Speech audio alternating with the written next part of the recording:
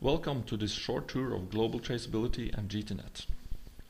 Today, food and beverage industries have systems for taking care of electronic footprints of their activity. But when their products leave their plants, these footprints rarely follow the goods. This broken connection between products, various steps in production and assembly pose both potential problems and lost opportunities for documenting, understanding and optimizing the operation. Consider this jar of cowberry jam. Let's take a closer look at the label. This label gives us an overall impression of the product, that is the ingredients. But does it tell us anything about the berries?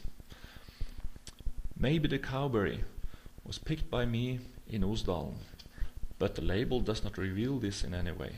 And what about the sugar? I found the sugar in my own kitchen, but how was it made? Was it based on sugar cane or sugar beets? How was it processed? We don't know. On the other hand, maybe the jam was a result of global trade, using sugar made from sugar cane grown in Cuba, berries picked on a farm in Poland, the jam made by a factory in Germany, and the product sold through a retailer in Sweden. Maybe a jar of traceable cowberry jam can look like this.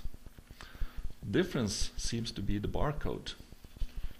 It is a traceability key that uniquely identifies this particular jar of jam. Can one use this key to find out more about the product? Logging into GTNet, we can search for the particular key. This global view shows the relationship between the end product, that is the jam, and the chain participants that contributed. This is the corresponding view from the sugar producer. The information available is a result of the design of the individual company's solutions. The example using cowberry jam was simple. GTNet covers whole value chains and implements an online exchange of links between independent companies' traceability information. In the food industry, this results in complete tracing from farm to fork and allows companies to harvest the benefits of traceability. Would you like to learn more? Please visit us at tracetracker.com.